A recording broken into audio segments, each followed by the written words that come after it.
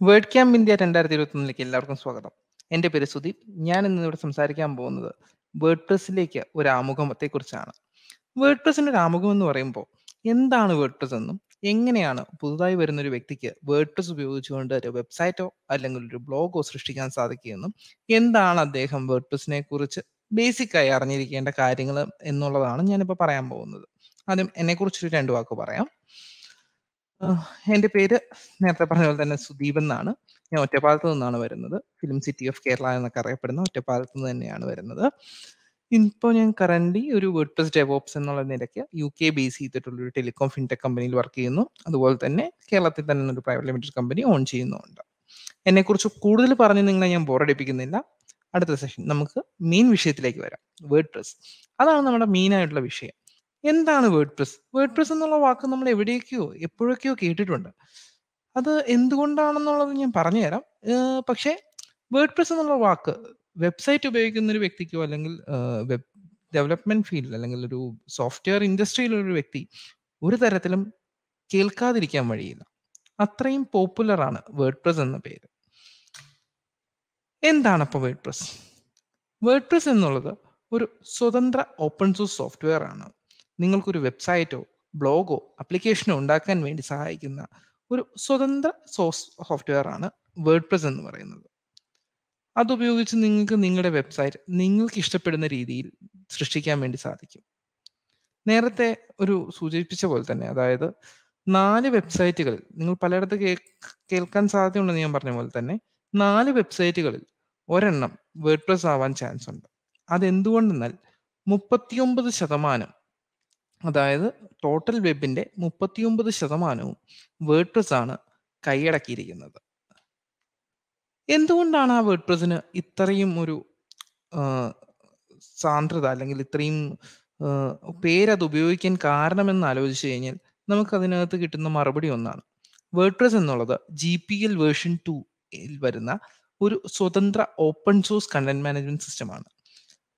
ഒരു open source സ്വതന്ത്ര content management system അല്ലെങ്കിൽ സ്വതന്ത്ര കണ്ടന്റ് മാനേജ്മെന്റ് സിസ്റ്റം എന്നുള്ളത് കൊണ്ട് ഉദ്ദേശിക്കുമ്പോൾ ഏതൊരു വ്യക്തിക്കും വേർഡ്പ്രസിന്റെ ഒരു കോപ്പി എടുത്തുകൊണ്ട് സ്വന്തമായി മോഡിഫിക്കേഷൻസ് വരുത്തിക്കൊണ്ട് പുതിയൊരു രീതിയിലേക്ക് അത് അവതരിപ്പിക്കാനോ അല്ലെങ്കിൽ അദ്ദേഹത്തിന്റെ പേഴ്സണൽ യൂസിനോ ബിസിനസ് യൂസിനോ വേണ്ടി അതിനെ ഉപയോഗിച്ചുകൊണ്ട് ഒരു പുതിയ സോഫ്റ്റ്വെയർ നിർമ്മിക്കാനോ എല്ലാത്തിനുമുള്ള ഒരു സ്വാതന്ത്ര്യം വേർഡ്പ്രസ് നൽകുന്നുണ്ട്. ഇത് തന്നെയാണ് ഒരുപാട് പേരിലേക്ക് വേർഡ്പ്രസ് എത്താനുള്ള കാരണവും.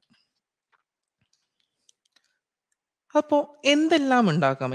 ഞാൻ ഒരു വേർഡ്പ്രസ് ഉപയോഗിക്കുമ്പോൾ എനിക്ക് അതുകൊണ്ട് എന്തെല്ലാം തരത്തിലുള്ള കാര്യങ്ങൾ അല്ലെങ്കിൽ എന്തെല്ലാം നമുക്കതുകൊണ്ട് ചെയ്യാമെന്ന് ആലോചിക്കുകയാണെങ്കിൽ നമുക്ക് ഒത്തിരി കാര്യങ്ങൾ ചെയ്യാം. ഉദാഹരണത്തിന് വെബ്സൈറ്റുകൾ ഉണ്ടാക്കാം, ബ്ലോഗുകൾ പബ്ലിഷ് ചെയ്യാം, വെബ് ആപ്ലിക്കേഷനുകൾ ഉണ്ടാക്കാം, ഇ-കൊമേഴ്സ് സൈറ്റുകൾ ഉണ്ടാക്കാം, ലിസ്റ്റിംഗ് വെബ്സൈറ്റുകൾ ഉണ്ടാക്കാം, പ്രോജക്റ്റ് മാനേജ്മെന്റ് ടൂളുകൾ ഉണ്ടാക്കാം, കസ്റ്റമർ റിലേഷൻ മാനേജ്മെന്റ് ടൂളുകൾ ഉണ്ടാക്കാം, സോഷ്യൽ നെറ്റ്വർക്ക് ഉണ്ടാക്കാം, ഒരു ഫോറം വേണമെങ്കിൽ ഉണ്ടാക്കാം.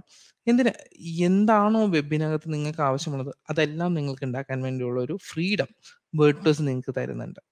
കേവലം ഒരു പ്ലഗിൻ, WooCommerce എന്നൊരു പ്ലഗിൻ ഉപയോഗിച്ചുകൊണ്ട് വെറും 15 മിനിറ്റിൽ താഴെ നിന്നുകൊണ്ട് നിങ്ങൾക്ക് സ്വന്തമായിട്ടൊരു ഇ-കൊമേഴ്സ് വെബ്സൈറ്റ് തന്നെ തുടങ്ങാൻ സാധിക്കും. ഈ ഒരു ഫംഗ്ഷനാലിറ്റി എല്ലാം തരുന്ന വേർഡ്പ്രസിന് ഇത്രത്തോളം ജനശ്രദ്ധ കിട്ടിയില്ലെങ്കിൽ മാത്രമേ നമുക്ക് അത്ഭുതപ്പെടേണ്ട കാര്യം വരുന്നുള്ളൂ.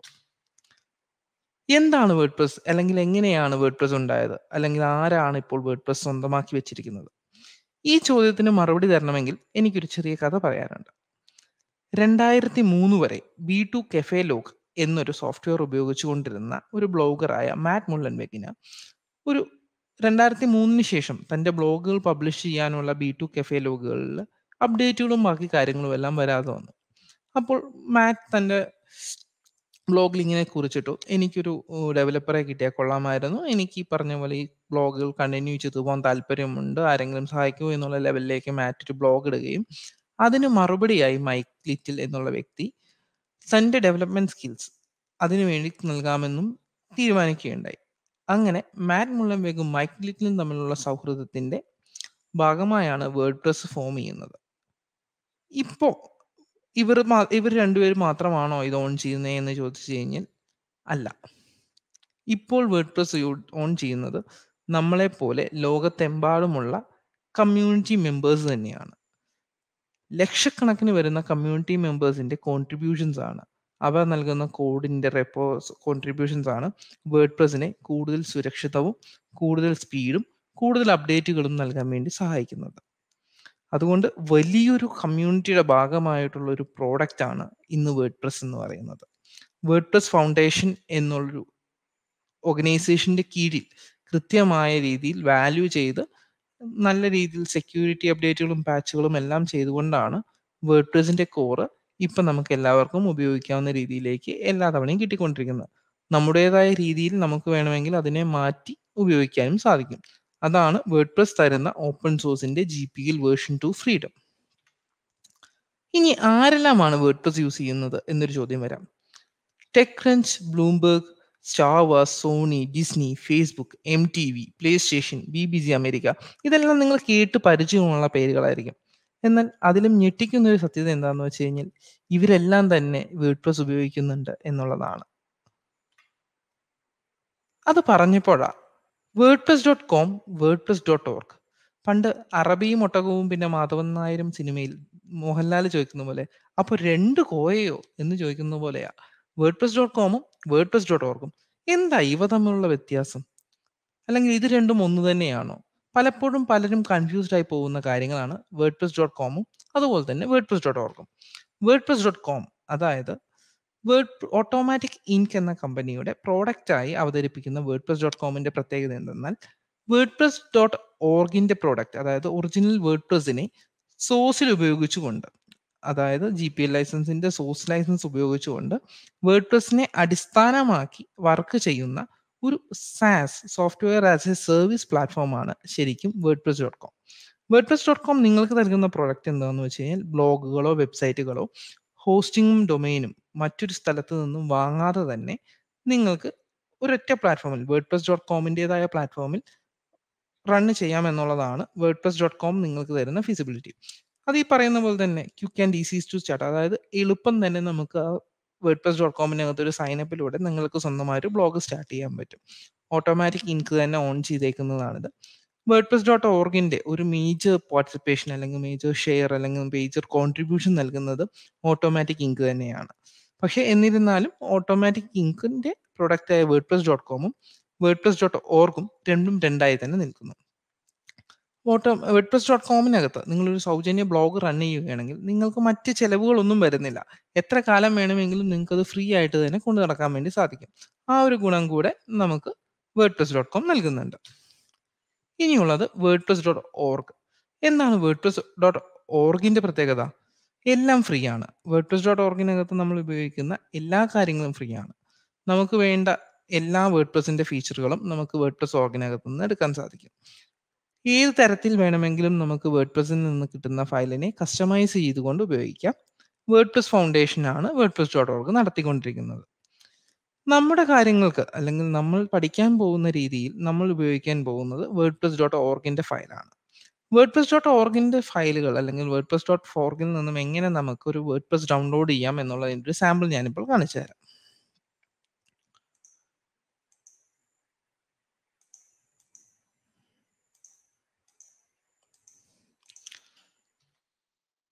WordPress.org എന്ന വെബ്സൈറ്റ് വിസിറ്റ് ചെയ്യുന്നതോടുകൂടി നമ്മൾ വേർഡ്പ്രസ് ഫൗണ്ടേഷൻ്റെ വെബ്സൈറ്റിനകത്ത് എത്തിച്ചേർന്നു. ഇതിനകത്ത് നമുക്ക് ഗെറ്റ് വേർഡ്പ്രസ് എന്ന് പറഞ്ഞൊരു ഓപ്ഷൻ കാണാം. ജസ്റ്റ് ഗെറ്റ് വേർഡ്പ്രസ് എന്നുള്ള ബട്ടൺ ക്ലിക്ക് ചെയ്യുന്നതോടുകൂടി നിങ്ങൾ ഗെറ്റ് ഡൗൺലോഡ് എന്ന് പറഞ്ഞൊരു പേജിലേക്ക് എത്തുകയും അതിനകത്ത് ഡൗൺലോഡ് വേർഡ്പ്രസ് 5.6 അല്ലെങ്കിൽ ഏതാണോ വേർഡ്പ്രസിൻ്റെ ലേറ്റസ്റ്റ് വേർഷൻ ആ വേർഷൻ ഡൗൺലോഡ് ചെയ്യാനുള്ള പ്രൊവിഷൻ നിങ്ങൾക്ക് കിട്ടുകയും ചെയ്യും.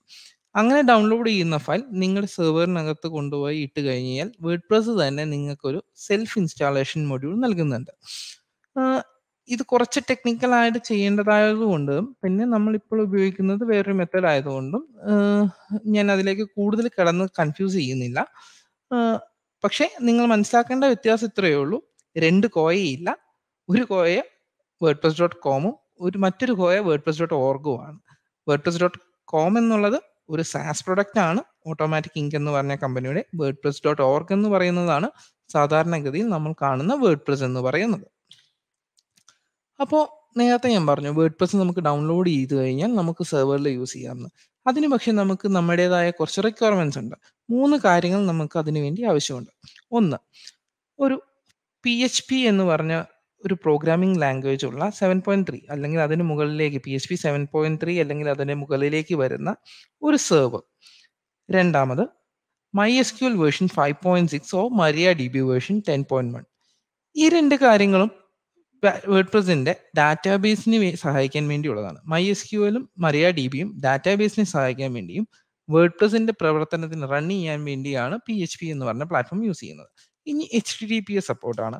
നമുക്ക് വേർഡ്പ്രസ് റൺ ചെയ്യുന്ന സമയത്ത് ഒരുപാട് റെപ്പോസിറ്ററികളിൽ നിന്ന് അല്ലെങ്കിൽ വേർഡ്പ്രസിന്റെ റെപ്പോസിറ്ററിയിൽ നിന്ന് തന്നെ നമ്മൾ നമുക്ക് ഈ പറഞ്ഞ പ്ലഗിനുകൾ, തീമുകൾ തുടങ്ങിയ കാര്യങ്ങളെല്ലാം ഡൗൺലോഡ് ചെയ്യാൻ പറ്റും. അതിനെ നമുക്ക് സഹായിക്കാൻ വേണ്ടിയും ബാക്കിയൊക്കെ ആയിട്ട് നമുക്ക് HTTPS സപ്പോർട്ടും നമുക്ക് അതിലേക്ക് ആവശ്യമായി വരുന്നുണ്ട്.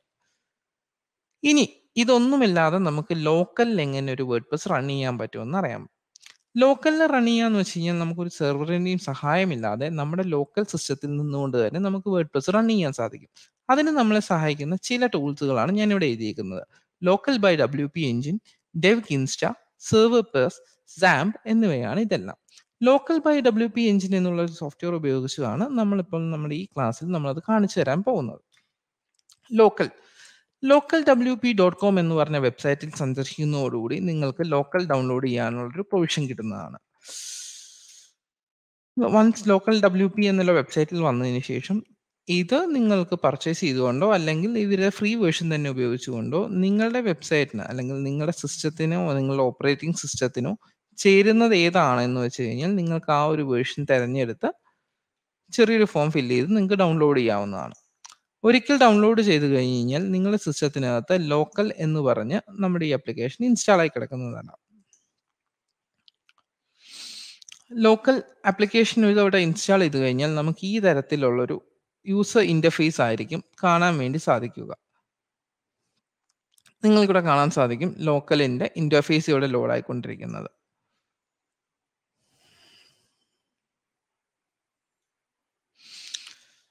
പുതിയൊരു സൈറ്റ് നമുക്ക് ക്രിയേറ്റ് ചെയ്യാൻ വേണ്ടി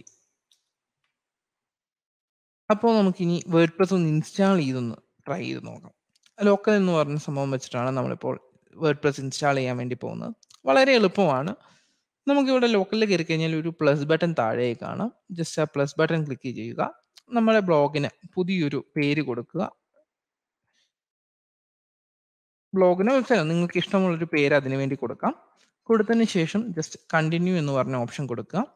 പ്രിഫേർഡ് ആയി നമ്മൾ നേരത്തെ പറഞ്ഞു വേർഡ്പ്രസിന് റിക്വയർമെന്റ് ആയിട്ട് വരുന്ന കുറച്ച് കാര്യങ്ങൾ ഉണ്ടായിരുന്നു. ആ കാര്യങ്ങളാണ് ഇവിടെ കിടക്കുന്നത്. 7.3.5 version PHP, 8.0.16 version MySQL. So ഇത് രണ്ടും നമ്മുടെ റിക്വയർമെന്റിനെക്കാട്ടി കൂടുതലാണ്.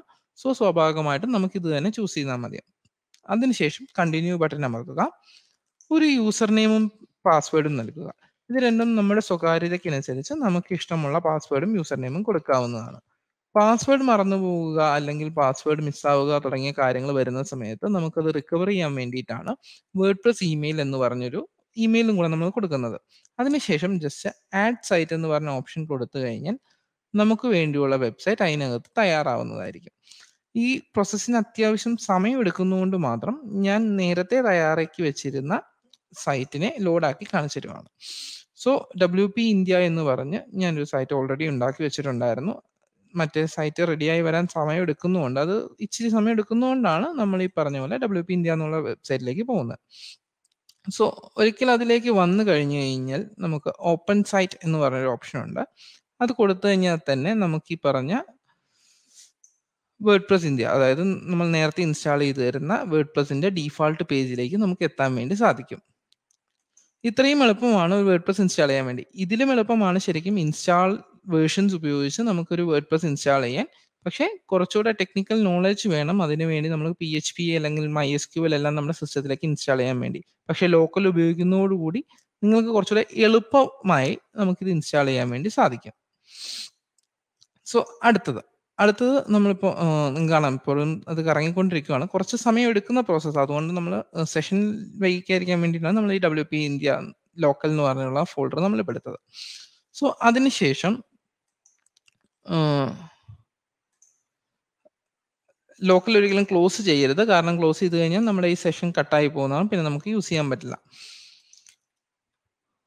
ഇതായിരിക്കും നമ്മൾ ഒരിക്കൽ നമ്മൾ അഡ്മിനിലേക്ക് ലോഗിൻ ചെയ്ത് കഴിഞ്ഞാൽ നമുക്ക് കാണുന്ന ഡാഷ്ബോർഡ്. ഇതിലേക്ക് കയറാൻ വേണ്ടി നമുക്കൊരു മാജിക് ലിങ്ക് ഉണ്ട്. മാജിക് ലിങ്ക് എന്നുള്ള പറഞ്ഞു കഴിഞ്ഞാൽ ഒരു മാജിക് വേർഡ് ആണ്. /WP admin. വേർഡ്പ്രസ് ഇൻസ്റ്റാൾ ചെയ്തേക്കുന്ന ഏതൊരു വെബ്സൈറ്റിന്റെയും ഡീഫാൾട്ട് ആയി നമുക്ക് ലോഗിൻ ചെയ്യാൻ വേണ്ടി നമ്മളെ സഹായിക്കുന്ന ഒന്നാണ് /WP admin എന്നുള്ളത്.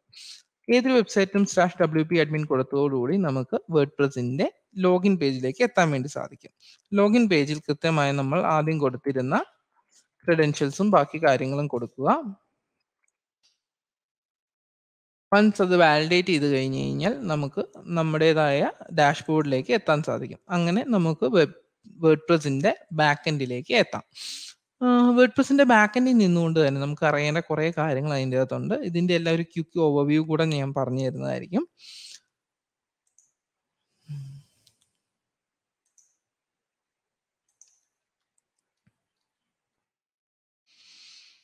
സോ വേർഡ്പ്രസിലേക്ക് തിരിച്ചു വരാം. ലൈക്ക് വേർഡ്പ്രസിനകത്ത് കയറി വരുമ്പോൾ തന്നെ നിങ്ങൾക്ക് ഈ റൈറ്റ് സൈഡിൽ കാണാവുന്ന കുറച്ച് കാര്യങ്ങളുണ്ട്. ഒന്ന് dashboard, post, media, pages, comments, appearance, plugins, users, tools, settings. ഇതെല്ലാം ഒരു അഡ്മിനിസ്ട്രേറ്റർ പ്രിവിലേജ് ഉള്ള വേർഡ്പ്രസ് യൂസറിന് കാണാവുന്ന കാര്യങ്ങളാണ്. ഇതിൽ പറയുന്ന പോലെ തന്നെ ഡാഷ്ബോർഡ് എന്നുള്ളത് ഏതൊരു വെബ്സൈറ്റിന്റെയും മെയിനായി നമുക്കൊരു ലാൻഡിംഗ് പേജ് എന്നുള്ള രീതിയിൽ നമുക്ക് ലാൻഡ് ചെയ്യാൻ പറ്റുന്നതാണ് ഡാഷ്ബോർഡ് എന്നുള്ള ഏരിയ. അവിടെ വന്നിട്ട് നമുക്ക് നമ്മുടെ സൈറ്റിന്റെ ഇപ്പോഴത്തെ സ്റ്റാറ്റസ് എന്താണ്, എത്ര സൈറ്റ് പബ്ലിഷ് ചെയ്തിട്ടുണ്ട്, എത്ര കമന്റ്സ് ഉണ്ട്, എത്ര പേജ് ഉണ്ട്, അല്ലെങ്കിൽ ഏറ്റവും ലാസ്റ്റ് വന്ന കമന്റ് എന്താണ്, നമ്മുടെ അടുത്ത് നടക്കാൻ പോകുന്ന വേർഡ്പ്രസ് ഇവന്റ് എന്താണ്, നമുക്ക് എന്തെങ്കിലും പെട്ടെന്ന് എന്തെങ്കിലും കുത്തിക്കുറിച്ചിടാനുള്ള ഒരു ഐഡിയ വരുന്ന സമയത്ത് നമുക്കൊരു ഡ്രാഫ്റ്റ് പ്രിപ്പയർ ചെയ്ത് തരാൻ വേണ്ടി, നമുക്ക് എവിടേക്കെങ്കിലും ഒക്കെ എളുപ്പം പോകണമെങ്കിൽ അത് സെറ്റ് ചെയ്തെടുക്കാൻ വേണ്ടി, അങ്ങനെയുള്ള കാര്യങ്ങൾക്ക് വേണ്ടിയിട്ടൊക്കെയാണ് നമ്മൾ ഡാഷ്ബോർഡ് യൂസ് ചെയ്യുന്നത്. ഇത് കൂടാതെ ഇനി നമുക്ക് കൂടുതൽ ഓപ്ഷൻസ് എന്തെങ്കിലും വേണം അല്ലെങ്കിൽ കുറയ്ക്കണം എന്നൊക്കെ ഉണ്ടെങ്കിൽ ഇവിടെ നമുക്ക് സ്ക്രീൻ ഓപ്ഷൻസ് എന്ന് പറഞ്ഞൊരു ടാബ് ഉണ്ട്. സ്ക്രീൻ ഓപ്ഷൻസ് ക്ലിക്ക് ചെയ്തുകൊണ്ട് നിങ്ങൾക്ക് വേണ്ട കാര്യങ്ങൾ മാത്രം കാണിക്കുന്ന രീതിയിലേക്കോ അല്ലെങ്കിൽ പുതിയ കാര്യങ്ങൾ കൊണ്ടുവരാവുന്ന രീതിയിലേക്കോ നമുക്കിത് അറേഞ്ച് ചെയ്യാൻ വേണ്ടി സാധിക്കും.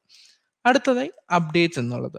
വേർഡ്പ്രസ് അപ്ഡേറ്റ് ചെയ്യുക എന്നുള്ളത് വളരെ കൃത്യമായി ചെയ്യുക എന്നുള്ളത് നമ്മുടെ റെസ്പോൺസിബിലിറ്റി ആയിട്ടുള്ള കാര്യമാണ്. പലപ്പോഴും നിങ്ങളെല്ലാവരും പറഞ്ഞു കേട്ടിട്ടുണ്ടാവും വേർഡ്പ്രസ് ഒട്ടും സെക്യൂർഡ് അല്ല, വേർഡ്പ്രസ് നമുക്ക് ഹാക്ക് വന്നു, അല്ലെങ്കിൽ നമ്മുടെ സൈറ്റ് വേർഡ്പ്രസ് ചെയ്ത് കഴിഞ്ഞാൽ ഒട്ടും സുരക്ഷിതമാവുന്നില്ല എന്നെല്ലാം പലരും പറഞ്ഞു കേട്ടിട്ടുണ്ട്. അതിലെ പ്രധാന കാരണം അപ്ഡേറ്റുകളും ബാക്കിയുള്ള കാര്യങ്ങളും അല്ലെങ്കിൽ ഒരു സെക്യൂരിറ്റി റിലീസ് വരുമ്പോൾ എടുക്കാതിരിക്കുക എന്ന് പറയുന്നത് തന്നെ തെറ്റായ ഒരു പ്രവണതയാണ്. അപ്പോൾ അതിന് വേണ്ടി നമുക്ക് വേർഡ്പ്രസിന്റെ ഒരു അപ്ഡേറ്റ് വരുന്നുണ്ടെങ്കിൽ നമുക്ക് ഇവിടെ വന്ന് സുഖമായി നമുക്ക് പുതിയ അപ്ഡേറ്റിലേക്ക് മൈഗ്രേറ്റ് ചെയ്ത് പോകാൻ വേണ്ടി സാധിക്കും. ഇപ്പം ലേറ്റസ്റ്റ് വേർഷനായ വേർഡ്പ്രസ് ആണ് ഇവിടെ കിടക്കുന്നത്. അതുകൊണ്ട് നമുക്ക് ഇനി പുതിയൊരു അപ്ഡേറ്റ് വരുമ്പോൾ മാത്രമേ നമുക്കിത് മാറ്റേണ്ടതായിട്ടുള്ളൂ. പ്ലഗിന്റെ കാര്യങ്ങളിലും വന്നില്ല. പിന്നെ വന്നിട്ടുള്ളത് തീമിന്റെ കാര്യങ്ങൾ. തീംസിന്റെ കാര്യത്തിൽ നമുക്ക് വരുമ്പോൾ തീംസ് സെലക്ട് ചെയ്യാം. അപ്ഡേറ്റ് തീംസ് എന്നുള്ള ഓപ്ഷൻ കൊടുക്കുന്നതോടുകൂടി നമ്മുടെ സൈറ്റിൽ കിടക്കുന്ന, നമ്മുടെ ലോക്കൽ സിസ്റ്റത്തിൽ അല്ലെങ്കിൽ നമ്മുടെ വെബ്സൈറ്റിനകത്ത് കിടക്കുന്ന ആ തീം ഓട്ടോമാറ്റിക്കലി തന്നെ നമുക്ക് അപ്ഡേറ്റ് ആയി കിട്ടുന്നതായിരിക്കും.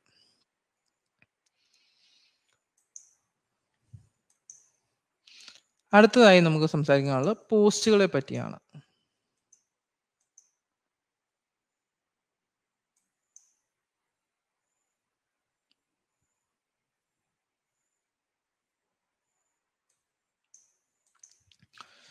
പോസ്റ്റുകൾ എന്നുള്ളത് ശരിക്കും പറഞ്ഞാൽ നമുക്കൊരു ബ്ലോഗ് പബ്ലിഷ് ചെയ്യണം, അല്ലെങ്കിൽ ഡൈനാമിക് ആയ രീതിയിൽ കണ്ടന്റ് പബ്ലിഷ് ചെയ്യുന്ന, അല്ലെങ്കിൽ സ്ഥിരമായി നമ്മൾ പബ്ലിഷ് ചെയ്യുന്ന കാര്യങ്ങളൊക്കെ വരുന്നതാണ് നമ്മൾ സാധാരണഗതിയിൽ പോസ്റ്റുകളായിട്ട് യൂസ് ചെയ്യുക.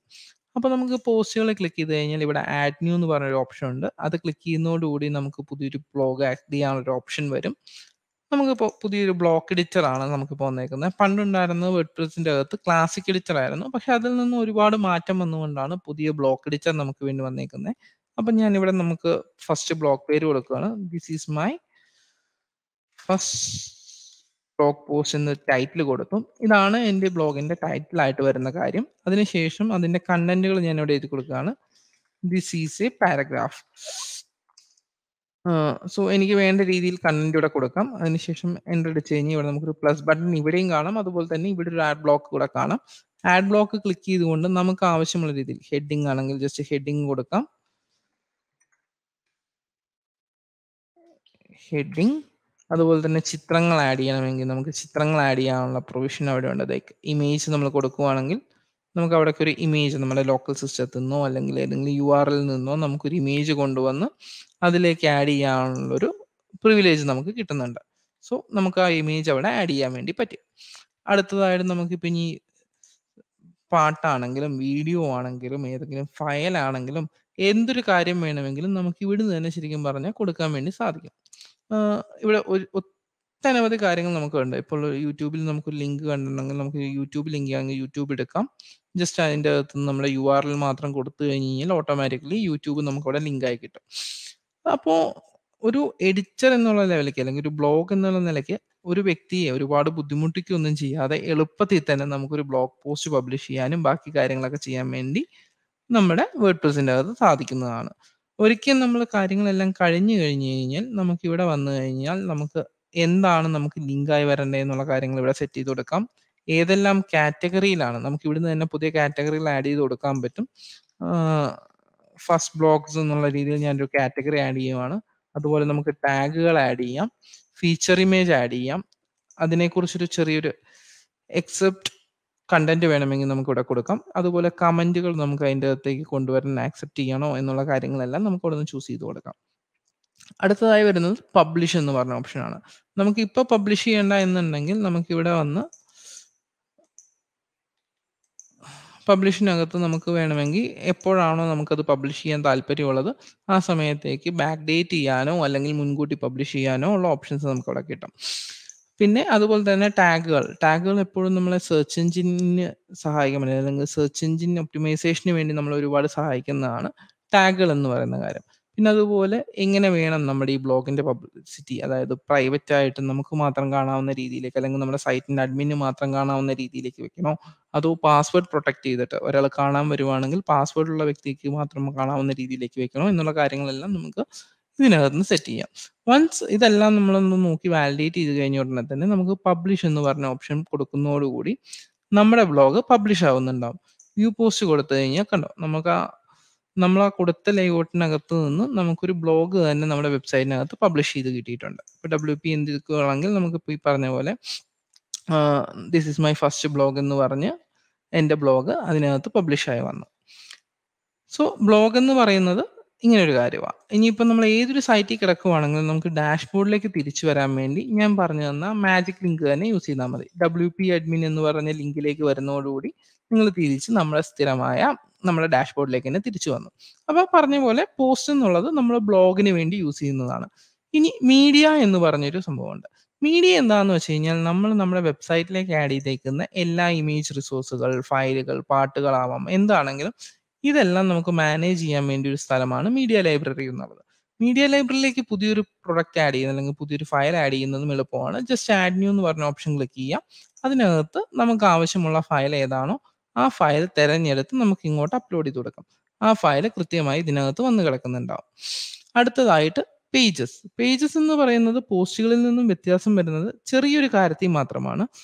എപ്പോഴും അപ്ഡേറ്റ് ചെയ്ത് വരുന്ന കാര്യങ്ങളായിരിക്കും എപ്പോഴും നമ്മൾ പോസ്റ്റുകളിൽ കൊടുക്കുക. പക്ഷെ അതേസമയം പേജസ് എന്ന് പറയുന്നത് ഒരു പർട്ടിക്കുലർ കാലത്തേക്കെങ്കിലും സ്ഥിരമായി വരുന്ന രീതിയിലുള്ള പേജുകൾ. ഇപ്പോൾ ഒരു വെബ്സൈറ്റിനെ എടുക്കുകയാണെങ്കിൽ ആ വെബ്സൈറ്റിന്റെ എബൌട്ട് അസ് എന്ന് പറഞ്ഞു പേജ്.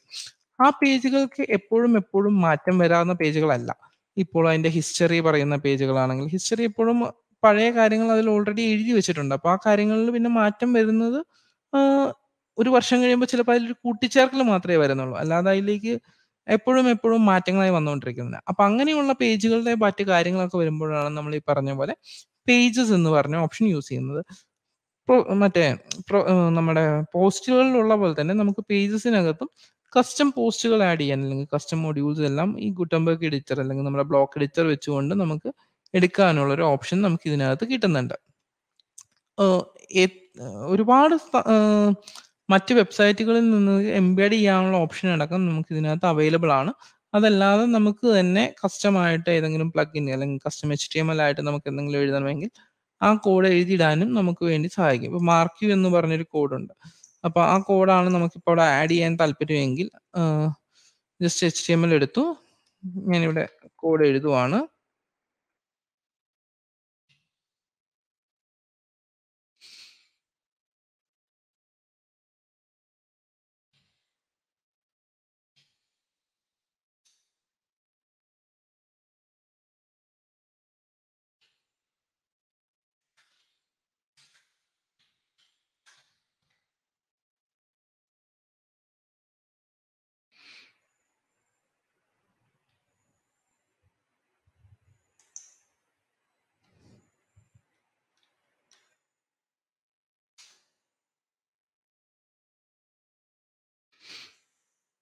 നമുക്ക് ആവശ്യമില്ലാത്ത കാര്യങ്ങളെല്ലാം ഈ 3 ക്ലിക്ക് ചെയ്തുകൊണ്ട് നമുക്ക് ഈ മൾട്ടിപ്പിൾ ഓപ്ഷൻസിൽ നമുക്ക് റിമൂവ് ചെയ്തുകൂടെ കളയാൻ സാധിക്കും. സോ വൺസ് ഇത് കഴിഞ്ഞ് പ്രിവ്യൂ കൊടുത്തു കഴിഞ്ഞാൽ ആ കൊടുത്ത നമ്മുടെ കസ്റ്റം HTML ടാഗിന് എന്താണോ നമ്മൾ പ്രോപ്പർട്ടി കൊടുത്തത് ആ പ്രോപ്പർട്ടി അവിടെ മൂവ് ചെയ്യും. മറ്റേ പേജിൽ മറ്റേ പ്രൊഫൈലിലുള്ള പോലെ തന്നെ പേജിനകത്ത് വന്നു കഴിഞ്ഞാൽ നമുക്ക് പെർമാലിങ്ക് മാറ്റാനും ഫീച്ചർഡ് ഇമേജ് ചേഞ്ച് ചെയ്യാനും പേജിന് ആട്രിബ്യൂട്ടുകൾ നൽകുവാനും എല്ലാത്തിനുള്ള ഓപ്ഷൻ നമുക്ക് ഇവിടെ കിട്ടും. വൺസ് നമ്മൾ കംപ്ലീറ്റ് ചെയ്ത് കഴിഞ്ഞാൽ പബ്ലിഷ് എന്ന് പറഞ്ഞ ഓപ്ഷൻ കൊടുക്കുന്നതോടുകൂടി നമുക്ക് നമ്മുടെ പേജും പബ്ലിഷ് ചെയ്യാൻ വേണ്ടിയുള്ള ഒരു പ്രിവിഷൻ അവിടെ കിട്ടുകയായി. അപ്പോൾ നമുക്ക് ആ പേജിലേക്ക് പോകുന്ന സമയത്ത് ഇനി ആ പേജായിട്ട് നമുക്ക് ആ കാര്യം കാണാം. നമ്മൾ കൊടുത്ത കസ്റ്റം HTML ഇവിടെ മൂവ് ചെയ്യുന്നുമുണ്ട്. സോ പേജസ് ആൻഡ് പോസ്റ്റ് അത് രണ്ടും തമ്മിലുള്ള വ്യത്യാസം ഇത്രയേ ഉള്ളൂ. പോസ്റ്റ് എന്ന് പറയുന്നത് റെഗുലർ ഇന്റർവെൽസിൽ നമുക്ക് അപ്ഡേറ്റ് ചെയ്ത് വരുന്ന ഡൈനാമിക് ലെവലിലേക്കുള്ള കണ്ടന്റ്സ് ആണ് നമ്മൾ മേജോറിറ്റി പോസ്റ്റുകളിൽ നമ്മൾ യൂസ് ചെയ്യുക. ഫിക്സഡ് ലെവൽ കണ്ടന്റ്സ് വരുന്നതെല്ലാം നമ്മൾ പേജസിനകത്ത് യൂസ് ചെയ്യും. അതുപോലെ തന്നെ നമ്മൾ എപ്പോഴും അപ്ഡേറ്റ് ചെയ്തുകൊണ്ടിരിക്കുന്ന കാര്യങ്ങൾ പോസ്റ്റുകൾ അല്ലെങ്കിൽ ബ്ലോഗായിട്ട് കൊടുക്കുന്ന കാര്യങ്ങളിൽ എപ്പോഴും കമന്റുകൾ വരാൻ സാധ്യതയുണ്ട്. അങ്ങനെ വരുന്ന കമന്റുകളെല്ലാം ആ പോസ്റ്റിൽ പോയി നോക്കാതെ കുറച്ചുകൂടെ എളുപ്പത്തിൽ നമുക്ക് ഈ പറഞ്ഞ പോലെ ഒരു ഭാഗത്ത് നിന്ന് നോക്കാനുള്ള ഒരു ഫെസിലിറ്റിയാണ് കമന്റ്സ് നമുക്ക് തരുന്നത്. ഇപ്പോൾ വേഡ്പ്രസ് ഇൻസ്റ്റാൾ ചെയ്യുമ്പോൾ തന്നെ ഹലോ വേൾഡ് എന്ന് പറഞ്ഞൊരു പോസ്റ്റ് അവർ ഓട്ടോമാറ്റിക്കലി അത് തുടക്കത്തിൽ തന്നെ അത് കൊടുക്കുന്നുണ്ട്, ഹലോ വേൾഡ് എന്ന് പറഞ്ഞുകൊണ്ട്. ആ പോസ്റ്റിനുള്ള കമന്റ് ആണ് ഈ വന്നിരിക്കുന്നത്. അപ്പൊ നമുക്ക് ജസ്റ്റ് ഇവിടെ ക്ലിക്ക് ചെയ്തുകൊണ്ട് തന്നെ ആ പോസ്റ്റ് കാണാം. ആ പോസ്റ്റിന് താഴെ കമന്റ് ഉണ്ട്. ആ പോസ്റ്റിലേക്ക് പോയാലും നമുക്കത് എഡിറ്റ് ചെയ്യാനുള്ള ഓപ്ഷൻ ഉണ്ട്. പക്ഷേ ഒരുപാട് പോസ്റ്റുകൾ വരുന്ന സമയത്ത് ഓരോന്നിലും കയറി നോക്കുക എന്നുള്ളത് നമുക്ക് കുറച്ച് ബുദ്ധിമുട്ടുള്ള കാര്യമായിട്ട് വരാൻ ചാൻസ് ഉണ്ട്. അപ്പൊ അതിനെ നമുക്ക് ആ ഹിൻഡ്രൻസിനെ ഒഴിവാക്കാൻ വേണ്ടിയാണ് നമുക്കിങ്ങനെ ഒരു ഏരിയയിൽ നിന്ന് തന്നെ നമുക്ക് കമന്റ്സ് മാനേജ് ചെയ്യാം എന്നുള്ളൊരു ഓപ്ഷൻ നമുക്ക് കിട്ടുന്നത്. അപ്പോൾ ഇത്രയും കാര്യങ്ങളെല്ലാം നമുക്ക് പേജിന്റെ മാനേജ്മെന്റിന് വേണ്ടി നമുക്ക് ആവശ്യമുള്ള കാര്യങ്ങളാണ്. അടുത്തതായി വരുന്നതാണ് അപ്പിയറൻസ്. അപ്പിയറൻസ് അല്ലെങ്കിൽ തീംസ് എന്ന് പറയുന്ന കാര്യം. ഒരു തീം എന്ന് പറയുന്നത് ഒരു വെബ്സൈറ്റിന്റെ ഒരു ഡിസൈനിനെ നൽകുന്ന ഒരു എലമെന്റ് ആണ്. ഒരു വെബ്സൈറ്റ് ഏത് രീതിയിൽ കാണണം എന്നുള്ളത് അതിന്റെ തീമിനെ വെച്ച് നമുക്ക് കൊടുക്കാൻ പറ്റും. ഉദാഹരണത്തിൽ ഇപ്പൊ നമ്മൾ ചെയ്തിരുന്ന ഡമ്മി വെബ്സൈറ്റ് ഈ ഒരു ഡിസൈനിലായിരുന്നു കിടന്നിരുന്നത്. അപ്പൊ എനിക്ക് തോന്നുവാണ് വേറൊരു ഡിസൈനിലേക്ക് മാറണമെങ്കിൽ ഒരുപാട് തീമുകൾ നമുക്കിങ്ങനെ സെർച്ച് ചെയ്ത് കഴിഞ്ഞാൽ കിട്ടും. ആഡ് ന്യൂ എന്ന് പറഞ്ഞ ഓപ്ഷൻ കൊടുത്തുകൊണ്ട് നമുക്ക് ഒരുപാട് തീമുകൾ എടുക്കാം. പക്ഷെ ഞാൻ ഇപ്പോൾ തൽക്കാലം ഇവിടെ ഉള്ളത് തന്നെ വെച്ച് ഞാൻ ഒരു ഡിഫറൻസ് കാണിച്ചു തരാം. ഇത് മൂന്നും വേർഡ്പ്രസിന്റെ പുതിയ വേർഷൻ ഇൻസ്റ്റാൾ ചെയ്യുമ്പോൾ ഡീഫാൾട്ട് ആയിട്ട് നമുക്ക് ഇൻസ്റ്റാൾ ചെയ്ത് കിട്ടുന്ന തീമുകളാണ്. അപ്പൊ ഇതിന്റെ അകത്ത് തൊട്ട് പിറകിലുള്ള 2020 എന്നുള്ള തീം ഞാൻ ആക്ടിവേറ്റ് ചെയ്യുകയാണ്. ഇത്രയും നമുക്ക് ആക്ടിവേറ്റ് ചെയ്യാം. തീമിന്റെ ആക്ടിവേറ്റ് ചെയ്യാൻ വേണ്ടി നമുക്ക് ഇത്രയും വർക്ക് വരുന്നുള്ളൂ. വൺസ് തീം ആക്ടിവേറ്റ് ചെയ്ത ഉടനെ തന്നെ നമ്മുടെ വെബ്സൈറ്റിന്റെ ഡിസൈൻ നിങ്ങൾക്ക് കാണാം കംപ്ലീറ്റ് ആയിട്ട് എൻ്റയർലി അത് മാറി. സോ ഇങ്ങനെ ഒരു വൺ ക്ലിക്കിൽ തന്നെ നമുക്ക് ഈ പറഞ്ഞ പോലെ നമ്മൾ ഡിസൈൻസ് എല്ലാം ചേഞ്ച് ചെയ്യാനുള്ള പ്രൊവിഷൻസ് നമുക്ക് അവിടെ കിട്ടും. അടുത്തതായി നമുക്ക് നോക്കാനുള്ളത് അപ്പോൾ തീംസ് എന്നുള്ളത് കോവറായിട്ട് ആ ഡിസൈൻ ചേഞ്ചസും ബാക്കി കാര്യങ്ങളും വരുത്താൻ വേണ്ടിയിട്ടാണ് നമ്മൾ എപ്പോഴും തീംസ് യൂസ് ചെയ്യുന്നത്. അടുത്തതായിട്ടുള്ളത് കസ്റ്റമൈസ് എന്ന് പറഞ്ഞ ഓപ്ഷനാണ്. കസ്റ്റമൈസ് എന്താണ് നമുക്ക് ചെയ്തു തരുന്നതെന്ന് വെച്ച് കഴിഞ്ഞാൽ നമ്മുടെ സൈറ്റിലേക്ക് ഉപയോഗിക്കുന്ന ഐഡന്റിറ്റി അല്ലെങ്കിൽ നമ്മുടെ ലോഗോ ആഡ് ചെയ്യുക അങ്ങനെയുള്ള കാര്യങ്ങളെല്ലാം ചെയ്യാൻ വേണ്ടിയിട്ടാണ് കസ്റ്റമൈസ് എന്ന് പറഞ്ഞ കാര്യം നമ്മൾ യൂസ് ചെയ്യുന്നത്. പല തീമുകളിലും പല രീതികളിലായിരിക്കും കസ്റ്റമൈസിനകത്ത് നിങ്ങൾക്ക് കാണാവുന്ന ഓപ്ഷൻസ്. പക്ഷേ കോമൺലി സൈറ്റ് ഐഡന്റിറ്റി എന്ന് പറയുന്ന കാര്യത്തിലായിരിക്കും നിങ്ങൾക്ക് ലോഗോയും മറ്റേ ഫാവൈക്കണും എല്ലാ കാര്യങ്ങളും സെറ്റ് ചെയ്യാൻ വേണ്ടി സാധിക്കുന്നുണ്ടാവുക. നിങ്ങൾക്ക് കളേഴ്സ് ഇവിടെ സെറ്റ് ചെയ്ത് കൊടുക്കാം. അതുപോലെ തന്നെ ഇപ്പൊ നമുക്ക് ഇവിടുന്ന് ചെറിയൊരു മാറ്റം വരുത്തുന്നത് നമ്മുടെ എൻ്റെ വെബ്സൈറ്റിലേക്കും വരുന്ന ചേഞ്ച് ആക്കിയിട്ട് നമുക്ക് കൊണ്ടുവരാൻ വേണ്ടി സാധിക്കും. ഇങ്ങനെയുള്ള കാര്യങ്ങളിലാണ് വേർഡ്പ്രസ് കുറച്ചുകൂടെ മീൻസ് മറ്റൊരു ബിൽഡേഴ്സിനെ അല്ലെങ്കിൽ ബ്ലോഗിനെ വെച്ച് നോക്കുന്ന സമയത്ത് അല്ലെങ്കിൽ കസ്റ്റം HTML വെബ്സൈറ്റിനെ വെച്ച് നോക്കുന്ന സമയത്ത് ഒരു പ്രൊഫഷണൽ CRMൽ നമുക്ക് വേണ്ട അല്ലെങ്കിൽ നമുക്കൊരു കണ്ടന്റ് മാനേജ്മെന്റ് സിസ്റ്റം കസ്റ്റമായി ബിൽഡ് ചെയ്യുമ്പോൾ പോലും കിട്ടാത്ത അത്രയും ഫീസിബിലിറ്റീസ് നമുക്ക് ഈ പറഞ്ഞ പോലെ നമ്മുടെ വേർഡ്പ്രസ് ഇൻസ്റ്റാൾ ചെയ്യുമ്പോൾ തന്നെ നമുക്ക് ഇതിന് കിട്ടുന്നുണ്ട്. ഇപ്പൊ ഹെഡർ ആൻഡ് ഫൂട്ടർ കളർ എന്ന് പറയുന്നത് കോമൺ ആയിട്ടൊരു എലമെന്റ് ആണ്. അപ്പൊ എനിക്ക് ഇഷ്ടമുള്ള രീതിയിലേക്ക് ആ വെബ്സൈറ്റ് മാറ്റാൻ വേണ്ടി എനിക്കധികം സമയം എടുക്കുക പോലുമില്ല. ജസ്റ്റ് എളുപ്പം തന്നെ നമുക്കത് മാറ്റി കിട്ടാം. പിന്നെ തീം ഓപ്ഷൻസ് ഉണ്ട്, എങ്ങനെ വേണം, ഓതറിന്റെ ബയോ കാണിക്കണം, ഇതെല്ലാം തീമുകൾക്ക് അനുസരിച്ച് മാറി മാറി വരും. ഇത് ഡിഫാൾട്ട് ആയിട്ടുള്ള 2020 എന്ന് വേർഡ്പ്രസ് ഇൻസ്റ്റാൾ ചെയ്യുമ്പോൾ നമുക്ക് വരുന്ന തീം വെച്ചിട്ടാണ് ഞാൻ ആ കസ്റ്റമൈസേഷൻ അതിൻ്റെ അകത്ത് ചെയ്തിട്ടുള്ളത്. സോ അപ്പിയറൻസ് എന്ന് പറയുന്നത് പോസ്റ്റ്, പേജസ്, മീഡിയ, കമന്റ്സ് എന്ന് പറയുന്നതെല്ലാം ആ പേജിന്റെ കൊണ്ടു നടത്തിപ്പിന് വേണ്ടി അല്ലെങ്കിൽ നമുക്ക് അതിന്റെ മാനേജ്മെന്റിന് വേണ്ടി കണ്ടന്റ് മാനേജ്മെന്റിന് വേണ്ടി യൂസ് ചെയ്യുന്ന കാര്യങ്ങളാണ്. അപ്പിയറൻസ് എന്ന് പറയുന്നത് അതിന് ഭംഗി കൂട്ടാൻ വേണ്ടി അല്ലെങ്കിൽ നമുക്ക് അതിൽ കൂടുതൽ എലമെന്റ്സ് കൊണ്ടുവരാൻ വേണ്ടി നമുക്ക് യൂസ് ചെയ്യാവുന്ന കാര്യങ്ങളാണ്. അടുത്തതായി നമുക്ക് ശ്രദ്ധിക്കാനുള്ളത് പ്ലഗിൻസ് എന്ന് പറയുന്നതാണ്. പ്ലഗിൻസ് എന്ന് പറയുന്ന സമയത്ത് നമ്മുടെ ഒരു വെബ്സൈറ്റിന് അഡീഷണൽ ആയിട്ടൊരു ഫീച്ചർ വേണം. ആ ഫീച്ചർ നമുക്ക് കൊണ്ടുവരാൻ വേണ്ടി സഹായിക്കുന്നതാണ് പ്ലഗിൻ. അതായത് നമ്മളിപ്പോൾ ഒരു ബേസിക് ലെവൽ കാർ നമ്മൾ വാങ്ങി. ആ കാറിലേക്ക് നമുക്കൊരു സ്റ്റീരിയോ എക്സ്ട്രാ ആഡ് ചെയ്യണമെന്ന് വെച്ച് കഴിഞ്ഞാൽ, അതിൻ്റേതായ വയറിംഗ് കിറ്റുകൾ അല്ലെങ്കിൽ അതിൻ്റേതായ കാര്യങ്ങളെല്ലാം ഉണ്ടെങ്കിൽ മാത്രമേ നമുക്കത് ആഡ് ചെയ്യാൻ പറ്റുള്ളൂ. അത്തരത്തിൽ നമ്മളെ ഹെൽപ്പ് ചെയ്യാൻ വേണ്ടിയുള്ള എലമെന്റ് ആണ് പ്ലഗിൻസ് എന്ന് പറയുന്നത്. അപ്പോൾ പ്ലഗിൻസിൽ ആഡ് ന്യൂ ക്ലിക്ക് ചെയ്ത് കഴിഞ്ഞാൽ നമുക്ക് ആവശ്യത്തിന് വേണ്ടിയുള്ള പ്ലഗിൻസുകളെല്ലാം നമുക്കിവിടെ കിട്ടും. അപ്പോൾ നമ്മൾ കുറച്ച് നേരത്തെ പറഞ്ഞ പോലെ ഗുട്ടൻബർഗ് എന്ന് പറഞ്ഞ എഡിറ്ററുണ്ട്, ക്ലാസിക് എഡിറ്റർ എന്ന് പറഞ്ഞ എഡിറ്ററുണ്ട്. ഇപ്പൊ നമ്മൾ നിലവിൽ യൂസ് ചെയ്തുകൊണ്ടിരിക്കുന്നത് ബ്ലോക്ക് എഡിറ്റർ ആണ്. അപ്പൊ നമുക്ക് ഇത് വേണ്ട, കുറച്ച് പഴയ കാലം മുമ്പ് നമ്മൾ യൂസ് ചെയ്ത ഏതെങ്കിലും എഡിറ്റേഴ്സ് തന്നെ മതിയെന്ന് വെച്ച് കഴിഞ്ഞാൽ നമുക്ക് ഈ പറഞ്ഞ ഗുട്ടൻബർഗ് എഡിറ്ററോ അല്ലെങ്കിൽ ക്ലാസിക് എഡിറ്ററോ ഇൻസ്റ്റാൾ ചെയ്തുകൊണ്ട് ആ പഴയ വേർഷനിലേക്ക് തന്നെ പോകാൻ വേണ്ടി നമ്മളെ സഹായിക്കും. അതുപോലെ സ്പാം പ്രൊട്ടക്ഷൻ വേണമെങ്കിൽ സ്പാം പ്രൊട്ടക്ഷൻ, ബഡി പ്രസ് ഉപയോഗിച്ചുകൊണ്ട് നിങ്ങൾക്ക് വേണമെങ്കിൽ നിങ്ങളുടെ വെബ്സൈറ്റിനെ ഒരു സോഷ്യൽ നെറ്റ്വർക്ക് ആക്കി മാറ്റിയെടുക്കാൻ പറ്റും. BB പ്രസ് ഉപയോഗിച്ചുകൊണ്ട് നിങ്ങളുടെ വെബ്സൈറ്റിനെ വേണമെങ്കിൽ നിങ്ങൾക്ക് ഒരു ഫോറം ആക്കി മാറ്റാൻ വേണ്ടി സഹായിക്കാൻ പറ്റും. അതുപോലെ തന്നെ വൂകോമേഴ്സ് എന്നുള്ളതും നമ്മുടെ ഈ പറഞ്ഞ പോലെ ഓട്ടോമാറ്റിക് ഇങ്ക് എന്ന് പറഞ്ഞ കമ്പനിയുടെ പ്രോഡക്റ്റ് ആണ്. ആ പ്രോഡക്റ്റ്, അതായത് നമുക്ക് ആ പ്ലഗിൻ ഇൻസ്റ്റാൾ ചെയ്യുന്നതോട് കൂടി തന്നെ നമ്മുടെ വെബ്സൈറ്റ് ഒരു ഇ-കൊമേഴ്സ് വെബ്സൈറ്റ് ആവാനുള്ള കംപ്ലീറ്റ് കാര്യങ്ങളിലും പ്രാപ്തമായി കഴിഞ്ഞു. നമ്മുടെ വെബ്സൈറ്റ് പിന്നെ ഒരു ഇ-കൊമേഴ്സ് സൈറ്റ് ആക്കാൻ ഒരുപാട് ബുദ്ധിമുട്ടില്ല. ഒരുപാട് പ്ലഗിൻസ്, അതായത് നമ്മുടെ ആവശ്യങ്ങളെല്ലാം സ്യൂട്ട് ചെയ്യുന്ന രീതിയിൽ ഒത്തിരി പ്ലഗിൻസ് നമുക്ക് അവൈലബിൾ ആണ്. ഏകദേശം 52,000 പ്ലഗിനുകൾ ഇപ്പോൾ അവൈലബിൾ ആണ്. അപ്പോൾ അതിൻ്റെ അകത്ത് നിന്ന് ഏത് പ്ലഗിൻ വേണമെങ്കിലും നമുക്ക് യൂസ് ചെയ്ത് നമ്മുടെ ഫംഗ്ഷൻ അനുസരിച്ച് യൂസ് ചെയ്യാൻ പറ്റും. ലൈക്ക് ബിൽഡേഴ്സ് വേണമെങ്കിൽ ബിൽഡേഴ്സ് ഉപയോഗിക്കാം, SSLന് വേണമെങ്കിൽ പ്ലഗിൻസ് ഉണ്ട്, SEOക്ക് വേണ്ടി പ്ലഗിൻസ് ഉണ്ട്, നമ്മുടെ വെബ്സൈറ്റ് മൈഗ്രേറ്റ് ചെയ്ത് മറ്റൊരു കാര്യങ്ങൾക്ക് വേണ്ടി കൊണ്ടുപോകാൻ വേണ്ടി പ്ലഗിൻസ് ഉണ്ട്, ക്യാഷെ പ്രിപ്പയർ ചെയ്യാൻ വേണ്ടി പ്ലഗിൻസ് ഉണ്ട്. അങ്ങനെ ഒത്തിരി പ്ലഗിൻസ് നമുക്ക് അവൈലബിൾ ആണ് വേർഡ്പ്രസ്സിനകത്ത്. അപ്പോൾ അതിന് ഓരോന്നിനും ഓരോ പർപ്പസ് ആണ്. അപ്പോൾ നമ്മുടെ പർപ്പസിനെ കുറച്ചുകൂടി ഈസി ആക്കാൻ വേണ്ടിയിട്ടാണ് പ്ലഗിൻസിന്റെ ഈ ഫംഗ്ഷനാലിറ്റി നമുക്ക് വരുന്നത്. നമ്മൾ ഉപയോഗിക്കുന്ന പ്ലഗിൻസിനനുസരിച്ചിരിക്കും നമ്മുടെ വെബ്സൈറ്റ് എങ്ങനെ പ്രവർത്തിക്കണം എന്നുള്ള കാര്യം. അപ്പോൾ അപ്പിയറൻസും പ്ലഗിൻസും തമ്മിലുള്ള വ്യത്യാസം ഏകദേശം മനസ്സിലായെന്ന് തോന്നുന്നു. ഒരു ഫീച്ചർ അല്ലെങ്കിൽ ഒരു എക്സ്ട്രാ ഫീച്ചർ തന്നെ പറയാൻ കുറച്ചുകൂടെ നല്ലത്. ഒരു എക്സ്ട്രാ ഫീച്ചർ കൊണ്ടുവരാൻ വേണ്ടി നമ്മളെ സഹായിക്കുന്നതാണ് പ്ലഗിൻസ്. അപ്പിയറൻസ് എന്നുള്ളത് പക്ഷേ ഒരു ഭംഗി, ഒരു എക്സ്ട്രാ സൗന്ദര്യം നമുക്കായി കൊണ്ടുവരാൻ വേണ്ടി അപ്പിയറൻസ് ഉപയോഗിക്കുന്നു. എക്സ്ട്രാ ആക്സസിബിലിറ്റി കിട്ടാൻ വേണ്ടിയിട്ടും അല്ലെങ്കിൽ കുറച്ചുകൂടി എളുപ്പത്തിൽ കാര്യങ്ങൾ നടത്താൻ വേണ്ടിയും ഒക്കെയായി നമ്മൾ പ്ലഗിൻസും യൂസ് ചെയ്യുന്നുണ്ട്. അടുത്തതായി നമുക്ക് ശ്രദ്ധിക്കാനുള്ളത് യൂസേഴ്സ് എന്നുള്ളതാണ്. യൂസേഴ്സ് എന്ന് പറയുന്ന സമയത്ത് ഇപ്പം ഇതിനകത്ത് ഒരു യൂസർ മാത്രമേ ഇപ്പോൾ ക്രിയേറ്റ് ചെയ്തിട്ടുള്ളൂ. നമ്മുടെ വെബ്സൈറ്റിന്റെ ഒരു ആക്സസ് മറ്റൊരാളിലേക്ക് കൊടുക്കണം എന്നുള്ളൊരു ആവശ്യം വരുന്ന സമയത്ത് നമ്മുടെ പാസ്വേഡ് അല്ലെങ്കിൽ നമ്മുടെ ക്രെഡൻഷ്യൽ കൊടുക്കാതെ തന്നെ ആ വ്യക്തിക്ക് വേണ്ടി പുതിയൊരു അക്കൗണ്ട് ഉണ്ടാക്കി കൊടുക്കാൻ വേണ്ടി നമ്മുടെ യൂസർ ലെവലിൽ നമ്മളെ സഹായിക്കാറുണ്ട്. സ്വതവേ യൂസേഴ്സ് എന്ന് പറയുന്നത് നമുക്ക് 5 ലെവലിലാണ് വേർഡ്പ്രസ് ഡീഫാൾട്ട് ആയി തരുന്നത്. Administrator, editor, author, contributor, subscriber എന്നുള്ള രീതിയിൽ. സബ്സ്ക്രൈബർ എന്ന് പറയുന്ന യൂസറിന്റെ ഗുണം എന്താണെന്ന് വെച്ച് കഴിഞ്ഞാൽ നമ്മുടെ പോസ്റ്റിൽ പബ്ലിഷ് ചെയ്യുന്ന കാര്യങ്ങളെല്ലാം പുള്ളിക്കാരന് അലേർട്ടായി കിട്ടുന്ന രീതിയിലേക്ക് നമുക്ക് സെറ്റ് ചെയ്ത് കൊടുക്കാൻ വേണ്ടി സാധിക്കും. നമ്മുടെ ബ്ലോഗ് ഒരു റെസ്ട്രിക്റ്റഡ് ബ്ലോഗ് ആയിരുന്നെന്ന് വെച്ച് കഴിഞ്ഞാൽ സബ്സ്ക്രൈബർ ആയിരിക്കുന്ന യൂസർക്ക് ലോഗിൻ ചെയ്താൽ മാത്രമേ നമ്മുടെ ബ്ലോഗ് കാണാൻ വേണ്ടി സാധിക്കത്തുള്ളൂ.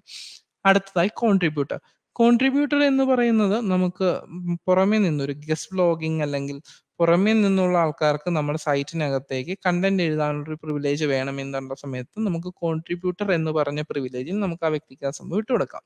അടുത്തായി ഓതർ. നമ്മുടെ തന്നെ സ്റ്റാഫുകളിൽ നമുക്ക് എന്തെങ്കിലും എഴുതാൻ വേണ്ടി അല്ലെങ്കിൽ നമ്മളൊരു മീഡിയ മാനേജ്മെന്റ് കമ്പനി നടത്തുകയാണ്, നമുക്കൊരു ന്യൂസ് പോർട്ടൽ നമ്മൾ നടക്കുകയാണ്. അപ്പം നമ്മുടെ ഒരു ജൂനിയർ എഡിറ്റർ ഉണ്ട്, ആ എഡിറ്റർക്ക് ന്യൂസ് പബ്ലിഷ് ചെയ്യണമെന്ന് വെച്ച് കഴിഞ്ഞാൽ നമ്മളപ്പോൾ കൊടുക്കുന്നൊരു പ്രിവിലേജ് ആണ് ഓതർ എന്ന് പറഞ്ഞു കൊടുക്കുന്നത്.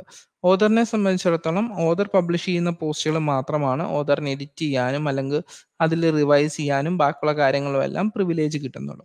അടുത്തതായി വരുന്നത് എഡിറ്റർ എന്നുള്ള പ്രിവിലേജ്. എഡിറ്റർ എന്നുള്ള പ്രിവിലേജിൽ നമുക്ക് കൊടുക്കാവുന്ന എന്താണെന്ന് വെച്ച് കഴിഞ്ഞാൽ ഈ പറഞ്ഞ പോലെ, അതായത് മാനേജ്മെന്റിന് വേണ്ടിയുള്ള എല്ലാ കാര്യങ്ങളും എഡിറ്റർക്ക് അതിനകത്ത് അവൈലബിൾ ആയിരിക്കും. ലൈക്ക് പുള്ളിക്കാരന് പുതിയൊരു പോസ്റ്റ് ആഡ് ചെയ്യാം, നിലവിൽ പോസ്റ്റ് ചെയ്തിട്ടുള്ള കാര്യങ്ങളിൽ എന്തെങ്കിലും തിരുത്ത് വേണം, അത് മറ്റു ഓതേഴ്സ് പബ്ലിഷ് ചെയ്തതാവാം, അതിലെന്തെങ്കിലും തിരുത്ത് വേണമെങ്കിൽ ആ തിരുത്ത് ചെയ്തു കൊടുക്കാൻ പറ്റും, കമന്റുകൾ മോഡറേറ്റ് ചെയ്യാൻ പറ്റും. ഈ കാര്യങ്ങളെല്ലാം ഒരു എഡിറ്ററിന് വേണ്ടി സാധിക്കും.